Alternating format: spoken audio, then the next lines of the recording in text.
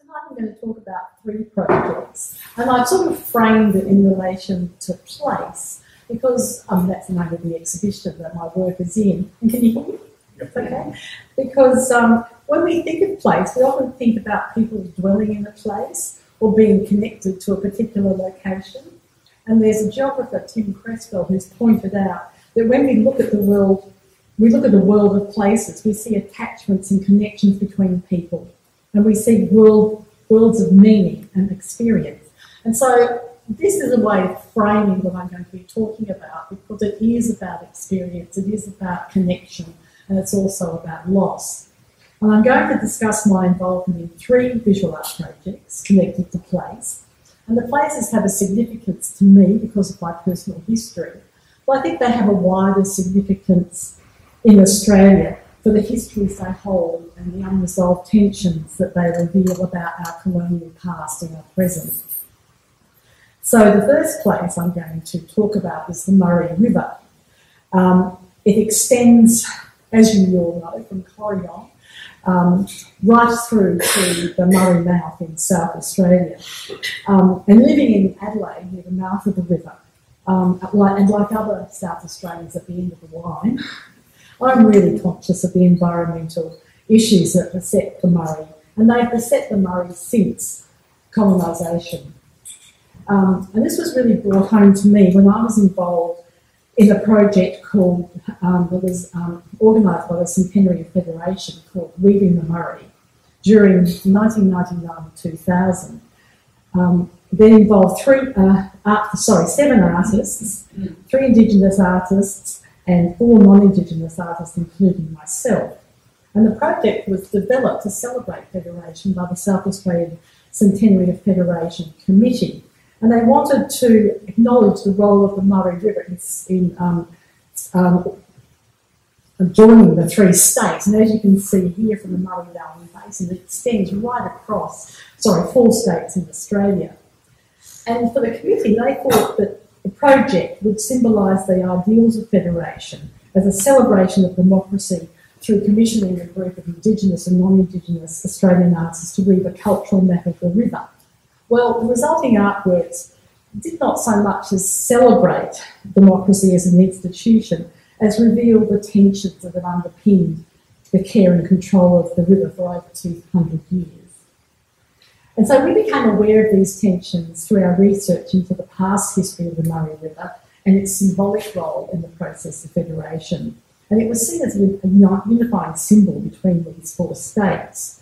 But even at federation, there was disagreement about the management of the river between the states themselves and between interest groups within the states. And of course, no notice at all was taken of Indigenous people's rights and responsibilities over the river. And they understand the river as a sentient being that involves rights and responsibilities from all the people who live along its banks. We made 2 trips along the Murray River.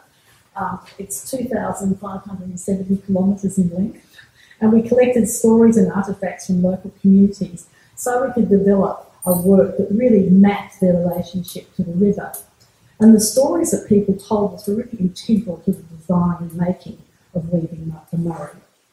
Making textiles and storytelling, as you would all know, are linked. Of course, the English phrase spinning a yarn means both spinning but also telling a story. And in Nurrungeri culture, and the Nurrungeri are the people that live at the mouth of the Murray, yarning also means passing on knowledge from one generation to the next. And the circularity of the stories that Ellen mentions is by continually bringing the past into the present to create the future, is actually echoed in the way baskets are made, in this circular basket being made by Yvonne Coulmatry. They're made through a process of looping forward and back in an ongoing process to create the form. So listening to stories from both Indigenous and non-Indigenous people was a key to gathering knowledge for this particular project. And we exchanged them through informal workshops where we shared our weaving skills with the communities, and we listened to what they said about their relationship with the river. And on our second trip, Nigel Sweet and the sound recorders recorded voices for the soundscape that permeated the final installation. And as Jackie Kelly from Swan Hill said so eloquently, the river is the lifeblood of the community. So in the installation, the narrative of the work itself, with its combination of weaving, photography, sculpture, installation and found objects, was developed from historical research and fieldwork on community sites. And in fact, the words of the community permeate the space through the oral part of the work, but they're also visible in the structures that we made. And we wanted people to be able to be immersed in the installation and walk through it. And there are 5 interconnected sections which begin with the story of the creation of the Murray River, represented by Pondy, the giant Murray cod. Now, Pondy was created collaboratively under the guidance of Rhonda Aegis, with all the artists contributing. And we collected the rush for the fish from many places along the river, and we used the traditional Nurungeri weaving technique of coiling to create the form of the fish. While Pondy, I suppose, tells the story of the creation of the river, Flooded Gums actually tells the story of destruction. Because as we drove along the river, we really noted the dead trees in the water, and we collected all these sticks from the hewn weir. And we heard many stories about the change in water quality. For example, Peter Tremaine from Albury said that once you could see to the bottom of the Murray River, it was so clear and clean. And now, of course, the water is turbid and brown. If you drop anything in it, you'll probably never see it again. So we created an installation of some sticks gathered from the weir and ringed with salt to symbolise the rising salinity levels that are damaging the river. And of course, this issue is so much worse now with the changes in water quality in the Murray-Darling that feeds into the Murray, and the water has actually become undrinkable. And so this project was probably 20 years ago, and it's really heartbreaking to see that things have actually got so much worse with time. Along one wall of the installation space, we created a continuous string of words from the 5 little rushes that grow along the banks, making reference to the use of string as a key technology for Indigenous Australian people. And the river itself is symbolising a long community, more an idea than a reality these days. And on the wall, facing the string text, we placed a grid of textile objects referencing the traditions of Indigenous and settler communities. And they refer to the domestic and rural labour that supported the trade, the fishing and the farming practices that formed the economy of the river. And this economy, has both been valuable, but it's also contributed to the river's declining health. And as Sydney Moko-Mead noted, the grid structure reveals the anxiety underpinning colonisation. It's an anxiety expressed through the practices of mapping and naming, a way of controlling the fear of the unknown. I'm just going to talk about a couple of works from the grid. And the consequence of the failure to unite the states of Queensland, New South Wales, South Australia and Victoria in the management of the Murray-Darling Basin is signalled by 2 string bags that mark how irrigation practices and the introduction of water-hungry crops like cotton have damaged the health of the river. So we have an Indigenous netted bag made from plant fibre hung alongside its counterpart, which is netted with salt-encrusted cotton rags. And within the grid, European and Indigenous cultural practices are sometimes combined, I suppose, to form a hybrid object that speaks hopefully of working together, even when they allude to stories of dispossession.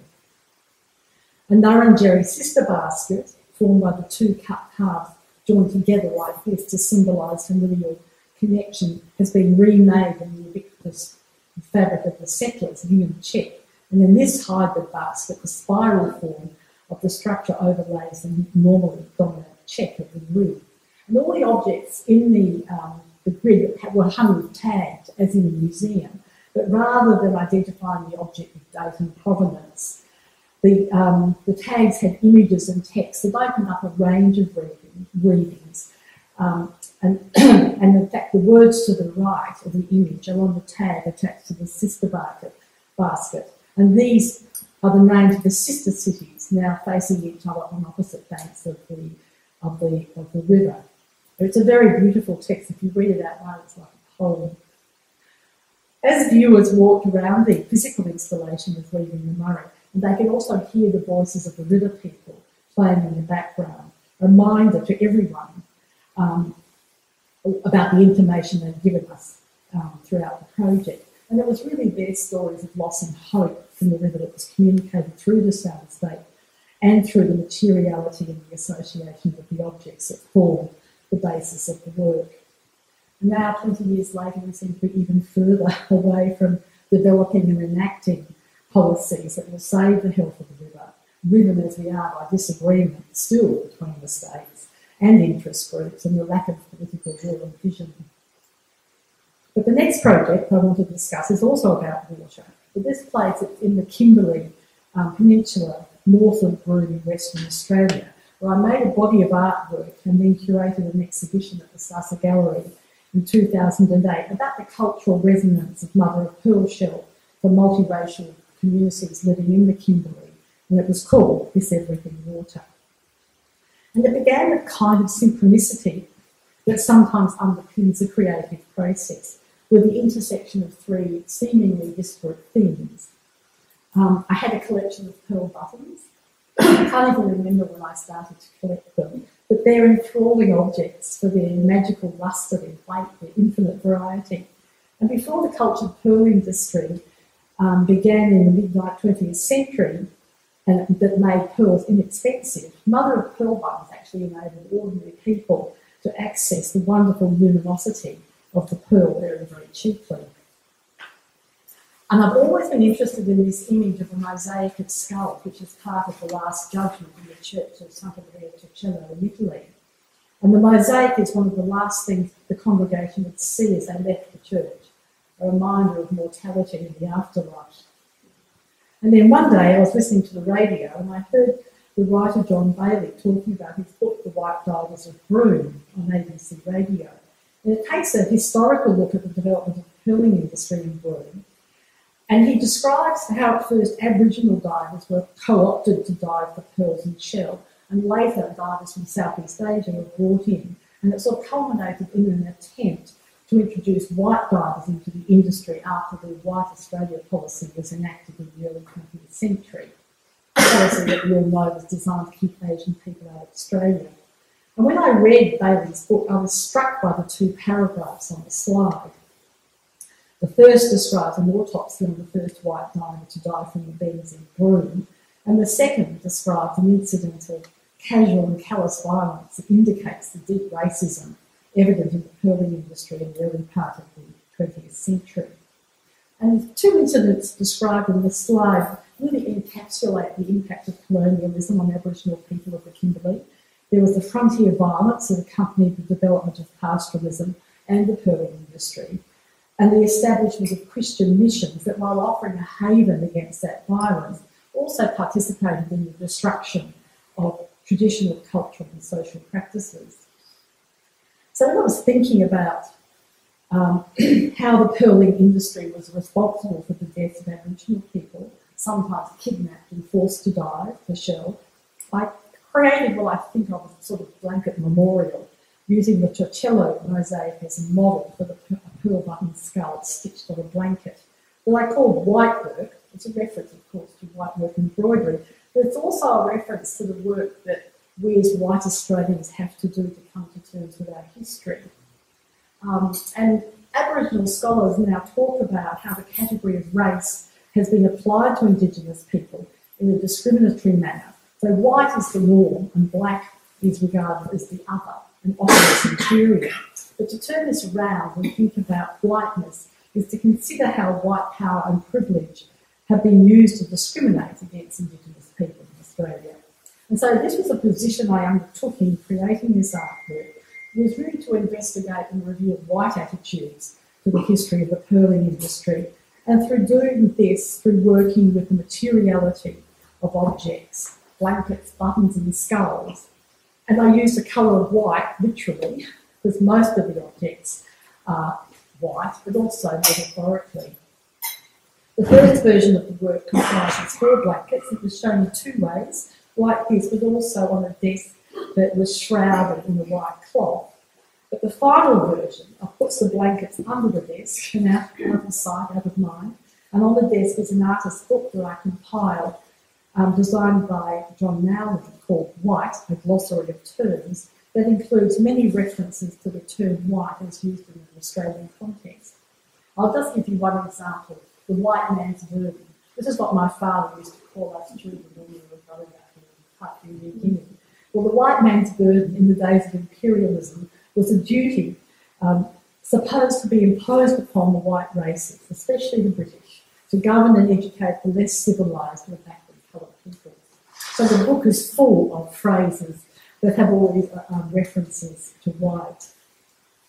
When I made this work, I'd never been to Broome, but I was so intrigued. And so I decided I would actually needed to go there and physically experience the place itself. And being in Broome made me much more aware of the role of Asian divers in the pearling industry, because after failing to introduce white divers in 1912, Asian divers in Broome were made exempt from the White Australia policy, so the pearling industry could continue. And in fact, Broome became one of the most cosmopolitan towns in Australia in the earliest 20th century, with Asian, Aboriginal and white inhabitants all living together.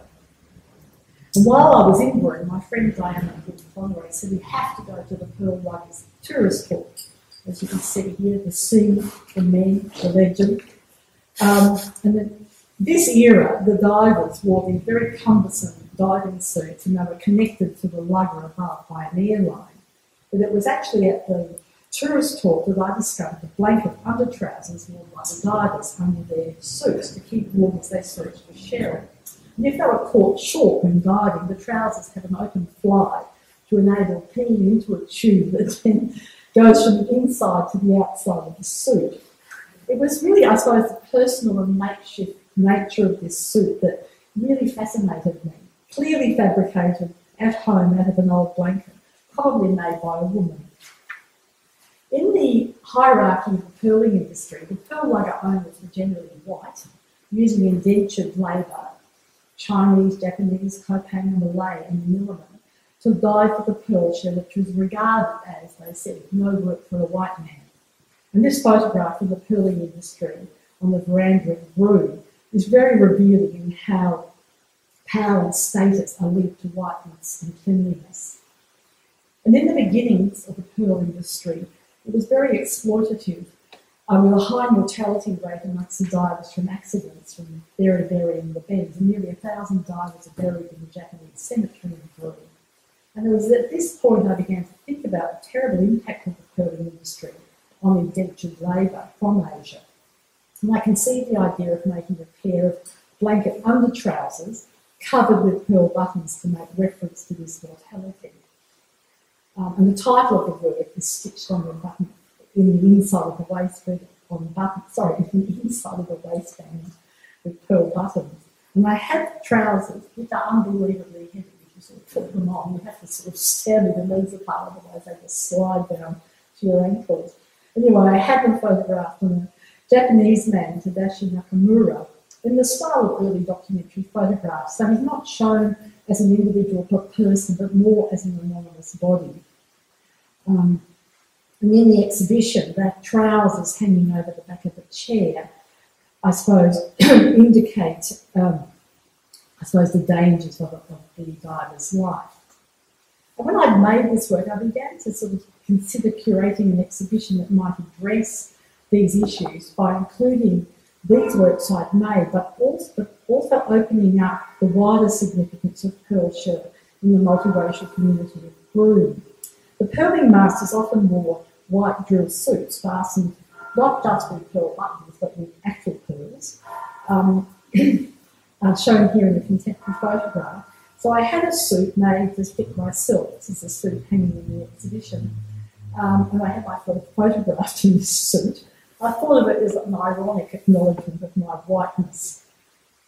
And having ironed and starched this suit by myself, I can vouch it took at least an hour to iron one of these. And often young Aboriginal women trained in Western arts in the Beagle Bay Mission were employed as servants in white households. And the men would actually change their suits 2 or 3 times a day as they got sort of, unspoiled by dust and by sweat. So the crisp white qualities of the pearling master's suit in the exhibition really contrast to the heavy weight of the pearl button trousers. I mean, they're so heavy they drag a diver down to his death if worn. Another reason for my fascination with Broome was the pearl shell altar in the Church of the Sacred Heart at Beagle Bay, which is a former Aboriginal mission 100 kilometres north of Broome. It's quite extraordinary when you come across this church, which looks as though it should be in Europe, in the sort of red Pindan desert. And in the northwest of Australia, Christianity was implicated in a very paternalist attitude towards Aboriginal people. But it also offered them, as I said before, a haven against racial violence. And the church was built by German priests and the community at Beagle Bay during World War I, when Australia was at war with Germany, and the priests were interned at Beagle Bay. And the community just decided to make a virtue of this isolation and build their own church with the materials at hand.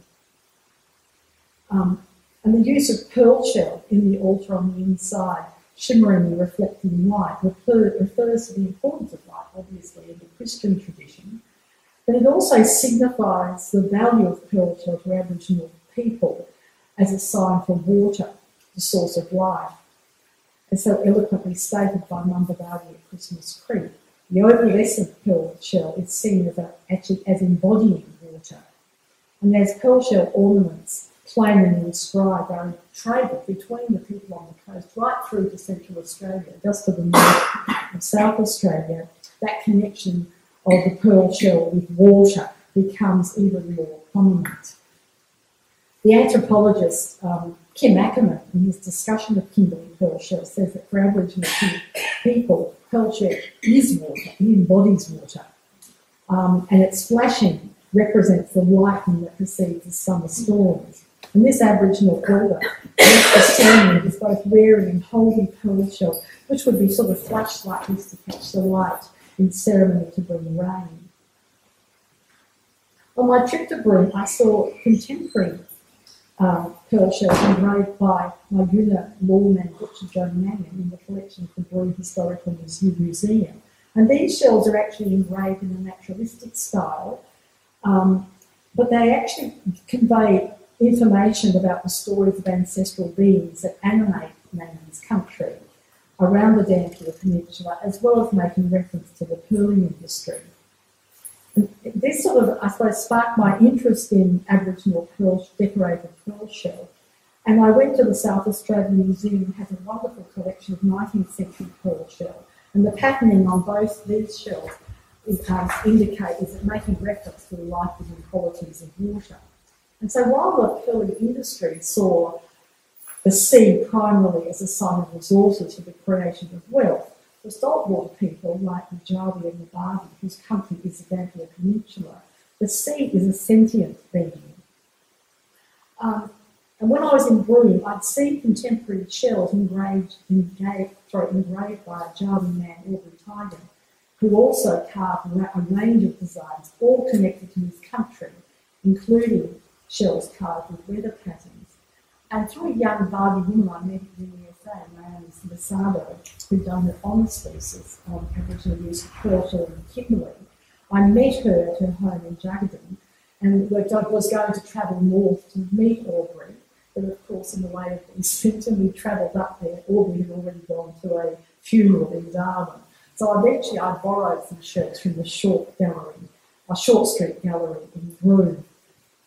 And the shell on the left represents Cyclone Tracy, while the one on the right describes whirlpools that result from the strong tidal flows at the tip of the Dampier Peninsula. In the exhibition, the historical pearl shell and the contemporary shell are displayed to represent enduring connections between pearl shell and the life-giving properties of water. And I was thinking about Aboriginal people's understanding and respect for water as a source of life, raised questions in my own mind about white attitudes towards water, where water is really regarded as a commodity to be bought and sold. So I made a couple of blanket words that allude to these different attitudes as a source of life and as a commodity. And in fact, the writer and journalist Ernestine Hill flew towards Broome in 1930, she described the salt lakes as translucent as alabaster, bitter as brine, and solid as marble. So I was inspired by the pearl shell mosaic of the floor of the Bougainville Bay Church and decided to create a large gyps of broken pearl shell on the concrete floor of the gallery to allude to these salt lakes. And I suppose in my mind were a number of references.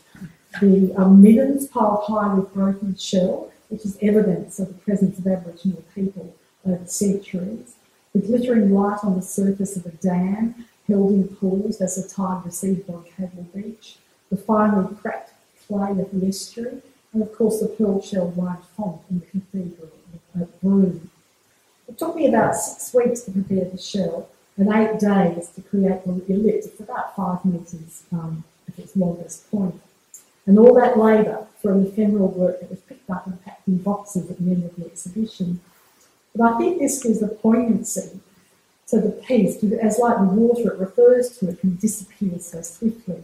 And every time it's shown, it needs to be remade, an allusion to the ongoing work that's required to address some of the issues raised by the exhibition as we grapple with how to maintain our most precious resource of water. Now, the final place I want to discuss is Papua New Guinea, where I spent most of my childhood, a place that for decades I could only access through memory. In this map, you can see Port Moresby down the bottom, and the Solomon Islands are to my right, to your left, and Bougainville. There's a line of little islands. My family arrived in Port Moresby in 1953 when I was 6. My father took a position in the Weather Bureau as a forecaster, and we stayed for 7 years, leaving in 1959. And my mother was the maker in our family. She made this seagrass basket for my brother when he was a baby. He was born in 1953.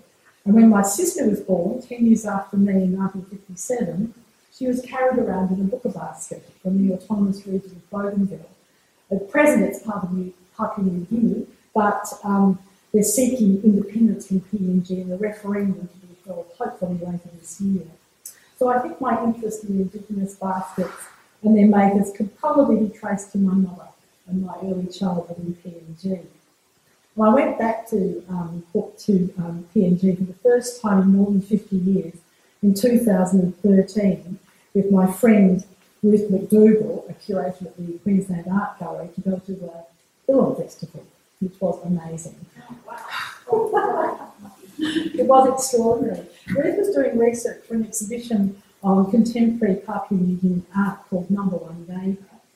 And so we went to the Billum Festival. Ruth was sitting here bargaining for a Billum. And of course, Billums are the netted bags, and they're worn by everybody, men, women, children, made by the women and given to people. They are really quite extraordinary, and now they're making these amazing Billum dresses from the same netting technique. All the Billums were originally made in plant fibre. I think there's one in the middle of the picture. But now they're made with commercial yarn, often in the brightest colours you can imagine. And in Baroka, they were all strung up on a wire fence along the main street. And I even found one with K written all over it. So Ruth invited me to participate in the Women's Wealth Project, a project that she curated with fellow curator Sana Belai, designed to reveal the cultural value and cohesive power of women's fibre practice in Bougainville, rebuilding itself after the devastation of the Bougainville crisis. I was really excited. Some of you may remember the Bougainville crisis. There was a civil war that began as a dispute about the environmental devastation for the Panguna copper mine on the rivers and the gardens of the local people. And the dispute sort of ended as a full-blown civil war between Bougainville rebels and the PNG army, a conflict that probably lasted for 10 years and actually ripped the social fabric of the community apart. And so the Women's Wealth Project was not only focused on bringing attention to the amazing fibre practices of the women, but really to affirm their cohesive social and cultural value in rebuilding social connection. So about 15 artists from Bougainville and the neighbouring Solomon Islands participated, as well as 3 artists from Australia who Sydney standing out like a sore toe. And I think there were 2 Aboriginal artists, and I think I was selected really because of my interest in working collaboratively with Indigenous artists and because of my PNG connection. For the project, we were housed in the Nazareth Rehabilitation Centre at Shabai for a 10-day living workshop where we were greeted with local visitors, local villagers with this extraordinary sort of ceremony of gifts. It was the most beautiful place to be in. There was a village nearby, but the rehabilitation centre was really designed to house women that have been suffering from domestic violence, run workshops for people trying to sort of, I suppose, reintegrate people after the devastation of the war. These are the little accommodation huts where we stayed. The kitchen, everything was done on a fire. The generators only went on for a couple of hours in the evening.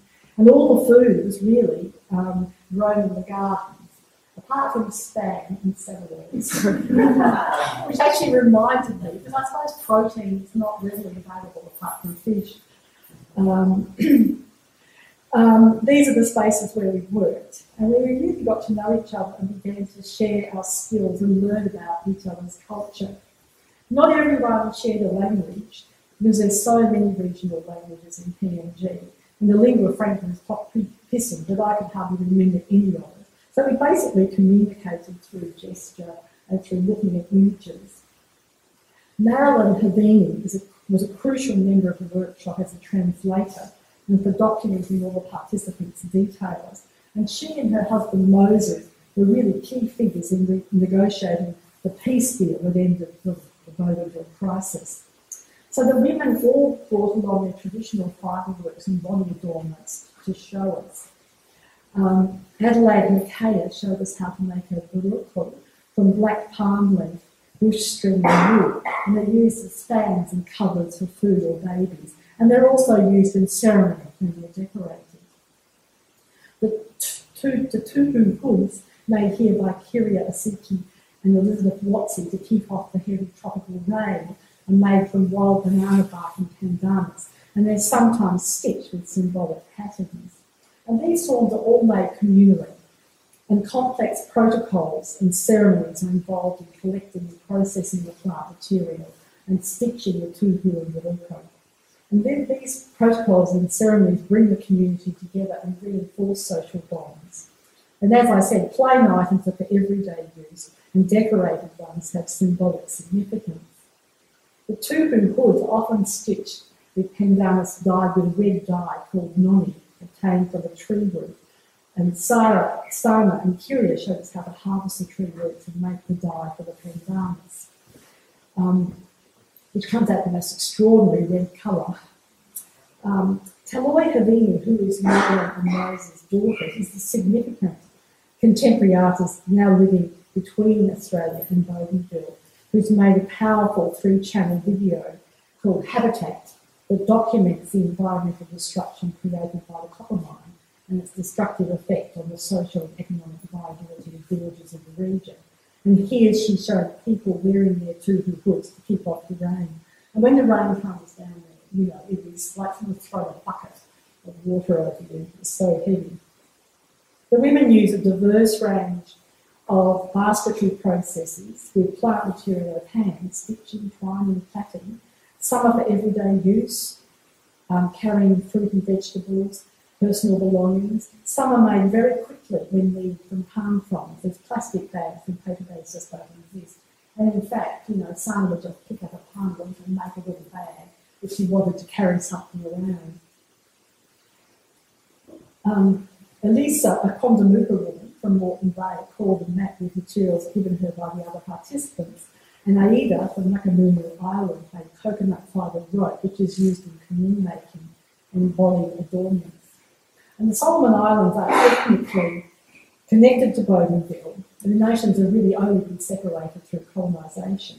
And Joy and Gwendolyn from the Solomon Islands showed us the knitting techniques that they use to make a woman's traditional bag, which is worn from the head. And in fact, the saying is that a woman, is not ready for life unless she has a bag. So we should all be carrying bags around.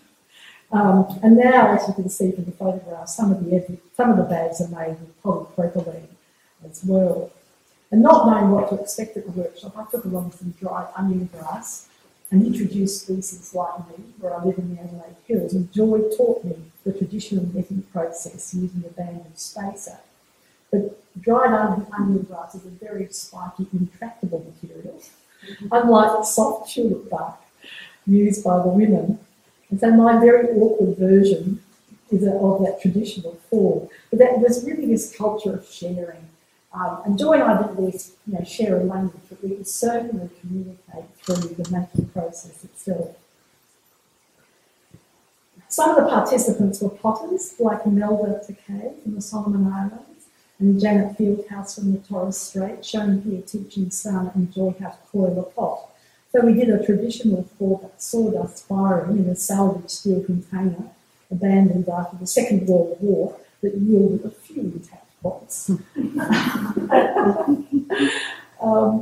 the end of the workshop was concluded by a meeting where we really shared what we had learned, and the Bougainville and the Solomon Islands women danced for our hosts. And in fact, every stage of the workshop was marked by ceremony, feasting and dancing, and demonstrating how important cultural activities are in maintaining the social life of the communities. And after the end of 10 days, we all began to think about what we were going to make for the exhibition, which would be in the North Asia Pacific Triennial. And the women went back home to engage their communities in creating bodies of work. And during the workshop, I began to think about my traditional cultural process, which is woven tapestry, so very different in its structure and making to the traditional fibre processes of the women. And I kept thinking about what Adelaide Makaya had said during the workshop. And she said right at the beginning, here we are not wives, we're not mothers or grandmothers, we're just women doing what we love to do. Here we are sisters. So I decided that I would just contract that to here we are sisters and weave a tapestry that really symbolised that sense of connection between all of us when we were there. So I wrote a list basically, naming all the women in the workshop, just their first name. I was going to have their full names and the place where they came from. It would have been about 100 metres long. So I had to reduce it. And I did little painted samples of the texts. And I must admit, it was an absolute joy to be working with colour, because I based the colour of every woman's name on the clothes that she wore in the workshop. And they had the most amazing sense of colour. So it was a very pleasurable tapestry to weave.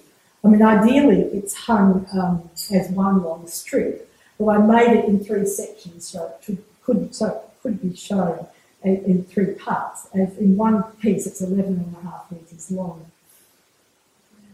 The Women's Welfare exhibition opened in November 2018, and all women came, which was an extraordinary feat of administration. Raising the money, getting the documentation for women who probably didn't have a birth certificate, immediate visas, and the financial support. And for them, it was just an extraordinary trip to come to Australia for the opening of the exhibition.